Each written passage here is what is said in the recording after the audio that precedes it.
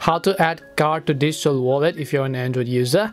Hi everyone, welcome back to our channel Help Deck. In today's video, I'll simply guide you on how you can use a digital wallet on Wells Fargo, which means if you're on iPhone, you want to use Apple Wallet, and if you're using on your Android, you want to use Google Wallet, right?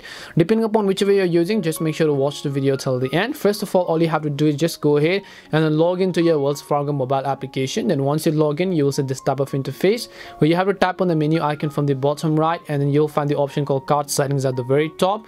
You just want to tap on the card settings button, and then here you'll find the option called digital wallet. Just tap on that option. So once you tap on digital wallet, it'll ask you which card you want to add to digital wallet. If you're an iPhone, you will also find the option called Apple Wallet. In this case, I can choose my PayPal, my Samsung Pay, or my Google Pay. Selecting either of these options, what you have to do is just tap on the add to Google Pay button over here, and as you do that, it'll ask you to confirm it. So just confirm the change it. It'll ask you to use this card with Google Pay. Tap on I agree, and then tap on the continue button. Accept the terms and conditions, and then just tap on the got it button. Now you can see our card has been successfully added, and we've successfully set up our Google Pay digital wallet to our Wells Fargo mobile app.